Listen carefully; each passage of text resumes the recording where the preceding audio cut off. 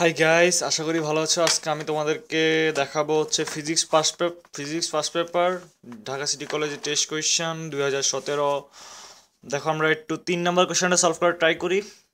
এটা মোটামুটি একটা উন্নত মানের কোয়েশ্চেন, ভালো একটা কোয়েশ্চেন। দেখো, প্রথম কোয়েশ্চনটা তোমরা বই থেকে আনসার করতে পারবে। পরে কোয়েশ্চন একটু দেখো যে ভূপৃষ্ঠ থেকে যথাক্রমে 10 কিলোমিটার উচ্চতায় এবং 10 কিলোমিটার গভীরতায় বস্তুর ওজন পরিমাপ করা হলো, কোন ক্ষেত্রে ওজন বেশি হবে?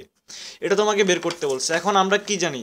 ওজন W is equal to M G. ওজন W is equal to M G, এটা আমরা জানি। সো জি এর মানের উপরে ওজনটা ডিপেন্ড করতেছে। যেখানে জি এর মানটা বেশি হবে সেখানে ওজনটা বেশি, আর যেখানে জি এর মানটা কম হবে সেখানে ওজনটা কি কম হবে। সো আগে আমরা এখন দেখতে হবে যে জি এর মানটা আসলে কোথায় বেশি। এটা আমাদেরকে জানার জন্য আমরা এই স্লাইডের মধ্যে চলে আসি। দেখো যে ভূপৃষ্ঠ থেকে এইচ উচ্চতায় জি এর মান, ভূপৃষ্ঠ থেকে এইচ উচ্চতায় জি এর মানটা হচ্ছে আমাদের এটা G M by R plus H square. তারপরে এইভাবে লিখতে পারি আর square G plus divide by R plus H square. আরেকটা সূত্র, এটা মেহেদি স্যারে শিখেছে। স্যার একটু ক্যালকুলেশন করে দেন বের করছিল যে এই কোয়েশ্চেনটা আনসার করার জন্য তোমাকে এটাই জানা লাগবে। দেখো, 1 - 2h divided by R into G, 1 - 2h divided by R into জি। ঠিক আছে, এটা দিয়ে আমরা তুলনা করব। কি কার সাথে কার তুলনা করব? ভূপৃষ্ঠ থেকে, দেখো ভূপৃষ্ঠ থেকে এইচ উচ্চতা, নিম্নত স্থানে জি এর মান, অর্থাৎ ভূপৃষ্ঠ থেকে 10 মিটার নিচে জি এর মান হচ্ছে এটা 1 - H বাই আর ইন্টু জি। এটা হচ্ছে কি আমাদের ভূপৃষ্ঠ থেকে এইচ উচ্চতার নিচে জি এর মান, আর এটা হচ্ছে ভূপৃষ্ঠ থেকে এইচ উচ্চতা উপরে জি এর মান। এখন তুমি দেখো দুইটার মধ্যে কোন সমীকরণের মধ্যে কোথায় ডিফারেন্স দেখা যাচ্ছে? ডিফারেন্স দেখা যাচ্ছে এখানেই, 2h আর এর মধ্যে ডিফারেন্সটা দেখা যাচ্ছে।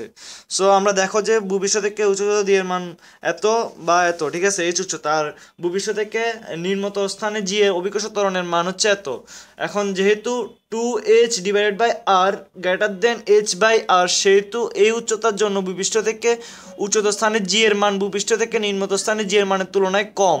অর্থাৎ তুমি দেখো, আমি তোমাকে চিত্রের সাহায্যে সহজে বোঝানোর ট্রাই করতেছি। দেখো, এখানে জি এর মানটা কম হবে। কেন কম হবে? কারণ এখানে 2h বাই জি, অর্থাৎ এক থেকে একটা বিরাট মানের জিনিসটা বাদ যাচ্ছে। অর্থাৎ এক থেকে তুমি ধরো 0.99 বিয়োগ করতেছো, আর এক থেকে তুমি 0.5 বিয়োগ করতেছো। কোন ক্ষেত্রে তোমার রেজাল্টটা বেশি হবে? এই ক্ষেত্রে তোমার রেজাল্টটা বেশি হবে। জি এর মানটা এই ক্ষেত্রে বেশি আর এই ক্ষেত্রে কম। সো এই ক্ষেত্রে 2h জি এর মান বেশি হওয়ার কারণে ভূপৃষ্ঠ থেকে উচ্চতর স্থানে জি এর মানটা কি ভূপৃষ্ঠ থেকে নিম্ন স্থানে জি এর মান থেকে কম। অর্থাৎ ভূপৃষ্ঠ থেকে এইচ উচ্চতা জি এর মানটা কি কম, ভূপৃষ্ঠ থেকে এইচ উচ্চতার নিচে জি এর মানটা বেশি। সো ওইখানে এখন আমাদের বোঝানো শেষ যে ভূপৃষ্ঠ থেকে এইচ উচ্চতায় জি এর মানটা কম। এই জাস্ট এই চিত্রটা একটু মনে রাখো, উচ্চতায় এইচ উচ্চতায় জি এর মানটা কম, আর এইচ উচ্চতার নিচে জি এর মানটা বেশি। সো তোমার এখন বোঝা শেষ যে যেহেতু জি এর মান কোথায় বেশি, ভূপৃষ্ঠ থেকে এইচ উচ্চতার নিচে, ভূপৃষ্ঠ থেকে এইচ উচ্চতার নিচে জি এর মানটা বেশি। সো তোমার এখানে হবে যে 10 মিটার গভীরতায় জি এর মানটা বেশি। আই গেস তোমরা বুঝতে পারছো। এটা তোমরা লিখে দিবে এভাবে, ওই সূত্রটা সমীকরণটা লিখতে হবে, দেন এই জি এর মান, জি এর ভেরিয়েশনটা, এই সমীকরণটা লিখবা আর এই সমীকরণটা লিখবা। দেন দুটোর সাথে কম্পেয়ার করে বলবা যে যেহেতু W is equal to M G এর মান যেহেতু এখানে কম এখানে বেশি, সো ভবিষ্যৎ থেকে 10 মিটার গভীরতা জি ওজনটা বেশি হবে। দেন পরে কোশ্চেনটা চলে আসো যে উপগ্রহটি কেন্দ্রমুখী ত্বরণ নির্ণয় করো। এখন কেন্দ্রমুখী ত্বরণ কীভাবে বের করবো? How we can solve this math? দেখো, কেন্দ্রমুখী ত্বরণ হচ্ছে এই দিকে কাজ করে, কেন্দ্রের দিকে কাজ করে। সো এখানে কেন্দ্রের দিকে কোন ফোর্সটা আছে? জি, অভিকর্ষ, গ্র্যাভিটি ওকে টানতেছে। এটাই তো, আমরা যখন একটা উপরের দিকে লাফ দিই, ছাদ থেকে লাফ দিই, তখন আমাদেরকে গ্র্যাভিটি টানে নিচের দিকে নামায়। এটা হচ্ছে আমাদের কেন্দ্রমুখী ত্বরণ। ওরও কেন্দ্রমুখী ত্বরণ হচ্ছে এটা, ওর কেন্দ্রমুখী ত্বরণ হচ্ছে জি। এখন তোমাকে এই উচ্চতায় জি এর মানটা বের করছে, দেখছো? স্যারে কিন্তু বলতে পারতো যে এখানে জি এর মানটা কত। স্যারে ক্রিটিক্যালি বলছে যে উপগ্রহটি কেন্দ্রমুখী ত্বরণ নির্ণয় করো, কেন্দ্রমুখী ত্বরণ।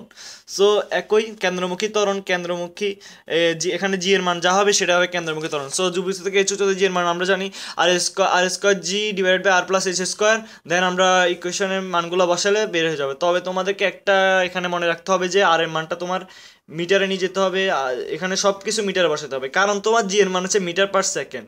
ঠিক আছে, ওই জন্য তোমাকে এখানে সব কিছু মিটারে কনভার্ট করে নিতে হবে। দেন পরে কোয়েশ্চনটা দেখো, আই গেস এটাও বুঝতে পারছো, এটা আনসার এটা হবে। ক্যালকুলেশনে বলে তোমরা দেখিও ক্যালকুলেটার, তবে এমনি সূত্র এটাই দেখো তারপরে উচ্চতায় কি পরিবর্তন করলে কৃত্রিম উপগ্রহটিকে ভূস্থির উপগ্রহে পরিণত করা যাবে? আগে তোমাকে বুঝতে হবে ভূস্থির উপগ্রহ কি। ভূস্থির উপগ্রহ হচ্ছে এমন একটা উপগ্রহ, ধরো তুমি তোমার এটার পর্যায়কাল আর এটা পর্যায়কাল সেম, অর্থাৎ এটা যে এখান থেকে স্টার্ট করছে, ঠিক আছে, এখান থেকে স্টার্ট করছে, ও যাত্রা শুরু করছে, ও এই দিকে যাইতেছে, তখন এখানে যে মানুষটা আছে ও কিন্তু ওকে দেখতেছে, কারণ আমরা কিন্তু প্রতিনিয়ত এমনি এমনি ঘুরতেছি একটা বৃত্তাকার পথে, ঠিক আছে, আমরা এভাবে এভাবে ঘুরতেছি। আর উপগ্রহটাও ধরো আমাদের সাথে, ধরো আমরা পৃথিবীটা এমনি এমনি ঘুরতেছে আর উপগ্রহটা এমনি এমনি ঘুরতেছে। এখন উপগ্রহটা আর পৃথিবীটার পর্যায়কাল যদি সেম হয়ে যায় তাহলে আমরা সেটাকে বলি ভূস্থির উপগ্রহ, অর্থাৎ পৃথিবীর সাপেক্ষে উপগ্রহটা স্থির, এটাই আমরা বুঝাচ্ছি। সো দেখো এখন এখন এটার সমীকরণটা আমরা প্রুফ দেখাচ্ছি না, প্রুফ তোমরা বই থেকে দেখে নিতে পারো, যদি তোমাদের ভাল লাগে তবে তোমরা বই থেকে একটু দেখে নিতে পারো। অনেকের আবার প্রুফ না দেখলে ঘুমায় না রাত্রেবেলা, সো এটা প্রুফটা দেখে রাত্রেবেলা ঘুমাইতে পারবা, সমস্যা নাই। এটা আছে হচ্ছে 274 পৃষ্ঠা সাজান্তপন বইয়ে, সাজান্তপন স্যারের বইয়ে 273 পৃষ্ঠা বইতে পৃষ্ঠায় আছে। এখানে দেখো তোমরা না বুঝতে পারো বি ইজ ইকুয়াল টু, আমি ফার্স্টে একটু অনেকক্ষণ ধরে চিন্তা করতেছিলাম যে আসলে এই সূত্রটা তারা কই থেকে আনছে, তারপরে অনেকক্ষণ পরে বুঝতে পারলাম যে V is equal to omega আর, ওমেগার মান হচ্ছে টোয়াইস পাই বাই টি, ঠিক আছে, টোয়াইস পাই বাই টি, ওমেগার মান হচ্ছে টোয়াইস পাই বাই টি। আর এর মানটা হবে কি আর প্লাস এস। কেন আর প্লাস এস? কারণ এখানে দেখো আর কিন্তু এইচ উচ্চতে উঠেছে, ওই জন্য আর প্লাস এইচ। দেন দেখো এটা আসছে এখান থেকে। সো দেখো ওরা কিন্তু ভূস্থির উপগ্রহের জন্য এইচ এর মানটা, অর্থাৎ কি উচ্চতা রাখলে দেখো সাধারণত কৃত্রিম উপগ্রহের আবর্তনকাল বিভিন্ন পাঠানো হতে থাকে, কোনো একটা বন্ধন টি হলে ভূপৃষ্ঠ থেকে এইচ উচ্চতায় একবার প্রদক্ষিণ করলে টি সময় লাগলে এর রৈখিক ব্যাগ, মানে এটাই হচ্ছে তোমার ভূস্থির উপগ্রহর কনসেপ্টটা এখান থেকে আসছে। ভূস্থির উপগ্রহের জন্য আমাদের এই সূত্রটাই লাগবে, অর্থাৎ H is equal to GMT square, তারপর divided by 4 pi square whole cube 1/3 minus আর, ঠিক আছে। সো এখানে তুমি সব কিছু ইনপুট করলে দেন তোমার আউটপুটটা চলে আসবে, ঠিক আছে।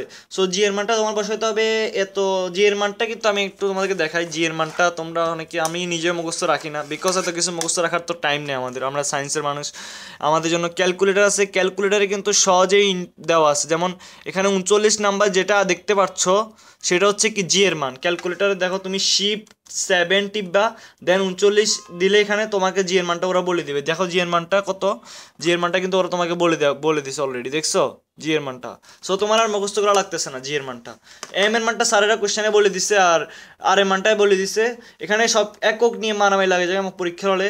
সো দেখবা এখানে তুমি, আর এখানে জি, এখানে তোমার দেখো যে এখানে এটা কিন্তু মিটার স্কোয়ার আছে, সো তোমার আরটাও মিটারে বসাতে হবে, ঠিক আছে, তাহলে এখানে যেটা আসবে সেটাও মিটার আসছে, ঠিক আছে। এটা গেছে হলো তুমি কিলোমিটার, অর্থাৎ এত উচ্চতা নিয়ে গেলে, অর্থাৎ তুমি এখানে ধ্যান ক্যালকুলেশন করবা, করে বলবা যে এত থেকে এত উচ্চতা নিয়ে গেলে, মানে তুমি তারপর যোগ বিয়োগ করে দেখবা আর কি, এই এত উচ্চতা নিয়ে গেলে তারপরে উপগ্রহটি ভূস্থির উপগ্রহে পরিণত হবে, হ্যান ত্যান লিখবা। So thanks for watching this video. আমি যদি এই ভিডিওতে কোনো কিছু ভুল বলে থাকি প্লিজ কমেন্টে টাইপ করে ঠিক করে দিবা। Thanks for watching this video.